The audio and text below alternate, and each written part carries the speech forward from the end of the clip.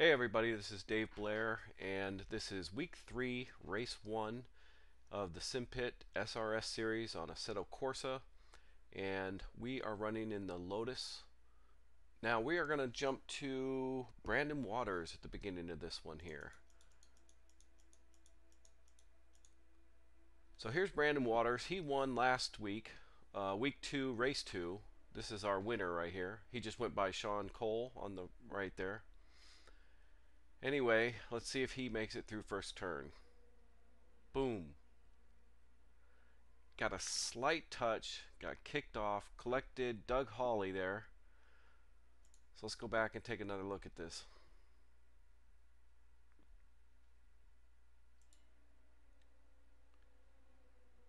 It looks like he started to get a little loose right there, but he's going to have some help.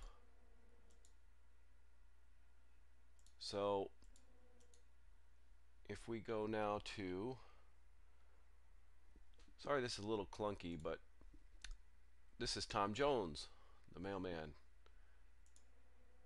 Yeah, I just got a little piece of Brandon. Brandon tried to overcorrect, and then he collected Doug Hawley there. So rough luck for Brandon Waters and Doug Hawley in this first one. And let's take a look at from Doug Hawley's point of view.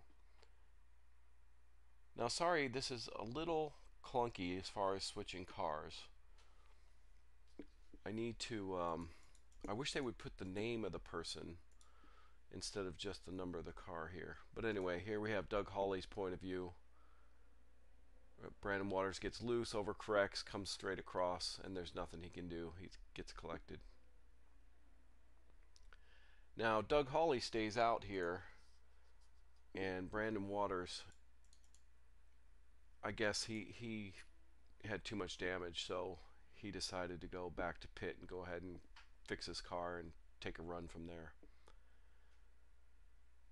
Anyway, that was kind of the main incident there in turn 1. So we'll get back on board here with me, and I'm going to fast forward this a little bit.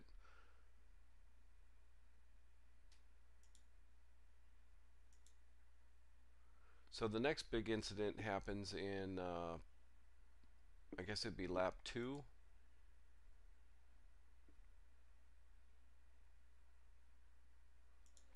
Oh, that was Ricardo Mascarenas went off back here. Hold on a second.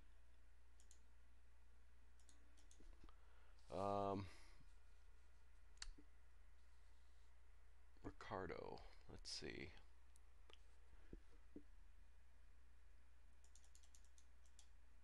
Yep, here he is. And he just got loose. Spun out, went off. So tough break for him there in lap 2. I'll get back on board with me here, because I will be starring in the next incident. Now, by the way, that in that first corner there, oh yeah, here's mine. So that's what happened to me in lap 2. Now, I was going to say also, in Tom Jones, he did apologize. He was in chat, so did apologize to Brandon Waters in that first incident here. And then we're going to break this one down a little bit, because again, I got collected by Sean Sebring there. So that was my view of it.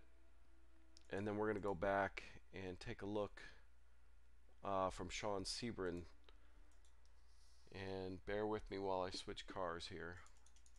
There is no elegant way to do this that I have found. Anyway, so this is Sean Sebring, who is Pro Sim TNT on YouTube. If you want to watch his stream, he'll probably talk about what happened here. But yeah, he got tapped from behind. Again, we're going to break this down, and not totally his fault here. But yeah, so that behind him is Stan Donnet. We'll take a look at his view here in a second too. Maybe we'll break this down and figure out how this incident happened. This was the worst incident of the race in my opinion, because it affected me. I'm sure Brandon Waters would disagree and say that he got the worst of it in turn one, because he did go back to the pit. I stayed out. We're going to jump on board with Stan Donnet here and take a look and break this down a little more. Yeah, it sucks getting taken out in the beginning of the race because it just really hurts you overall, obviously. So here's Stan Donnet. Now, he just, runs in the back of Sean Sebring here, but in his defense, so I'm the third car up in this view, and I have Stan Carr up there in front of me, and I'm slowing down. I'm going to go ahead and stick to the inside. I was looking at a pass here, and I think that Sean Sebring thought I was going to come out left, which I knew he was there, and I was going to stay in tight on this corner here. But I think Sean Sebring got on the brakes thinking that I was going to pull into his line, which again, I knew he was there, and I wasn't going to pull in his line, but I think he thought I was, and so he was harder on the brakes earlier so that he wouldn't run into me. Now, Stan Donnet, he wasn't accounting for that and ran in the back of Sean Sebring, so it wasn't totally his fault, because Sean did, I would say that Sean probably got on the brakes a little sooner, but Sean thought I was going to come over. So again, that's how this whole chain reaction happened, and it's unfortunate, but this was the second biggest event of the race then. Alright, so we'll go back on board with me and we'll fast forward here a little bit. So there was another incident, and this one was about lap 11, I think. So I'm going to go ahead and fast forward this. Alright, so we're on lap 11 here, and we are going to jump to the real star of the show here, Sean Cole.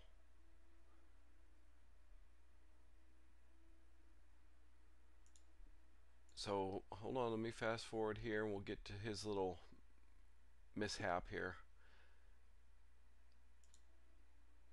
I believe he's currently running in second at this point. He's got Austin Oganowski there in front of him, and he's running in second, which is outstanding. And I know that he was really psyched for this race because this was his one chance at points this week, because he's not going to be here for the week 2. So right here, Austin starts pulling away, and it's like, uh-oh, what's wrong, Sean? He ran out of gas. 1, 2, Tom Jones just went by him. 3, 4, 5, 6, 7, 8. I mean, just brutal, running out of fuel. But he was able to coast, get in the pit, and he'll make a strong comeback. But I always worry about, that's me in front of him, I always worry about running out of fuel. If out of everybody, I probably carry a little bit too much sometimes. I do the math, figure out how much fuel I need, and then I usually add about, I don't know, 3 to 5 extra liters or gallons, depending on what it measures in, or a couple more laps than it says. Like if Assetto Corsa says that I can do 15 laps, and it's a 15 lap race, then I will go ahead and give myself till it says I can do 18 laps if I'm running a 15 lap race, if that makes any sense. But yeah, I'm always worried about running out of fuel, and I've seen it too many times to not give myself a little extra. I remember watching one of Mitchie Hoyer streams, and he ran out of fuel on one of these races too. So I'm not sure it was a Simpit race, but it was a race on Assetto Corsa. Anyway, fuel's very important. But Sean makes a strong comeback. So those were the only major incidences in the race, and so what I'd like to do to close this one out, I think, is maybe show off some of these paint jobs from Stan Donnet, and I'm going to run down. I'm going to go ahead and skip ahead in the race, and then I'm going to run down um, the leaderboard and how we finished here. And I'm going to do it in reverse order. So let's see. Brandon Waters, you remember him? He got spun out in the very first turn. This should be Brandon Waters right here in the pink car. He is going to finish 12th.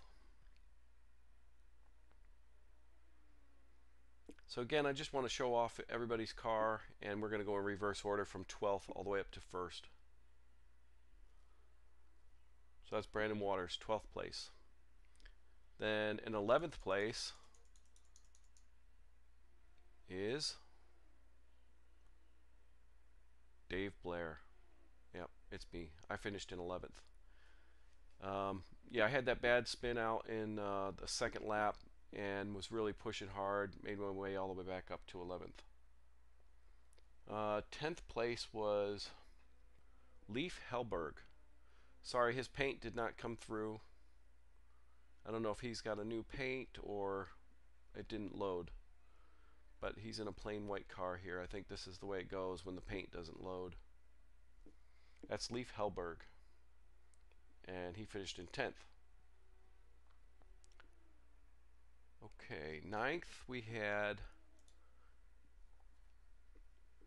Joa Antonio. 9th place. I don't know if I like these cameras. Joa Antonio. He finished in 9th.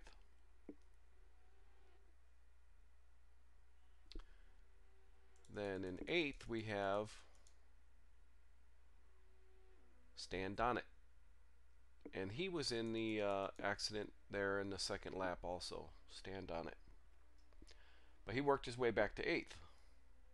So good job by him. Okay, 7th place we have the one and only Sean Cole. So he ran out of fuel. He was running in second, limped it back to the pits, and still was able to eke out a 7th place finish. So good job, Sean Cole. All right, and then in 6th place we had Ricardo Mascarenas. This guy is fast. Now we saw him, he spun out in that, was it lap 2? I think he actually had 2 spin outs in this race if I recall, but still very fast guy. Ricardo Mascarenas, number 6. And 5th place was Owen Dineen. I'm not sure I'm pronouncing your last name right. Owen Dineen. And again, his car's all white, so I don't know if his paint scheme didn't come through. But Owen finished in 5th place. And 4th place we have Tom Jones. Tom Jones, the mailman. He finished in 4th. Now, I believe there was a bet or some money put on him to come in first, but I know he was pushing hard and he was ready for the race. So 4th place, excellent finish. All right, now we'll get to the top 3 here. And in 3rd, hold on. Again, it's not easy to cycle through this map when you're watching the replay. Here's your 3rd place finisher in a bright yellow car. And this is Eduardo Say. Again, very fast guy. Eduardo Say.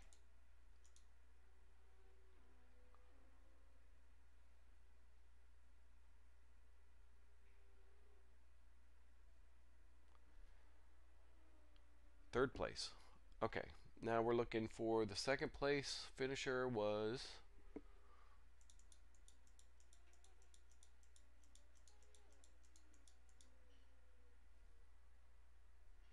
Austin Aganoski. Here he is.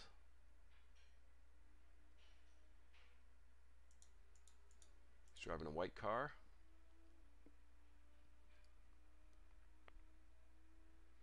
Austin Aganoski. Very fast guy. Second place finish. And then our first place finish. Let me find him.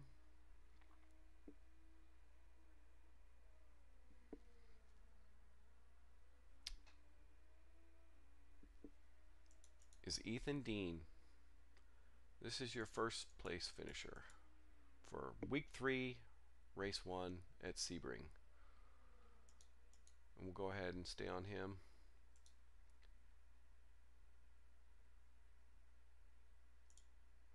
And there he is with his finish. First place, Ethan Dean.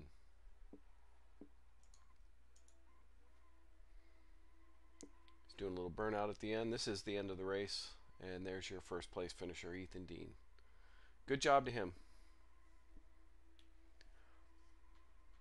Alright, y'all. Thanks for watching the highlights of the Simpit SRS series, week 3, race 1. Thanks for watching. Bye.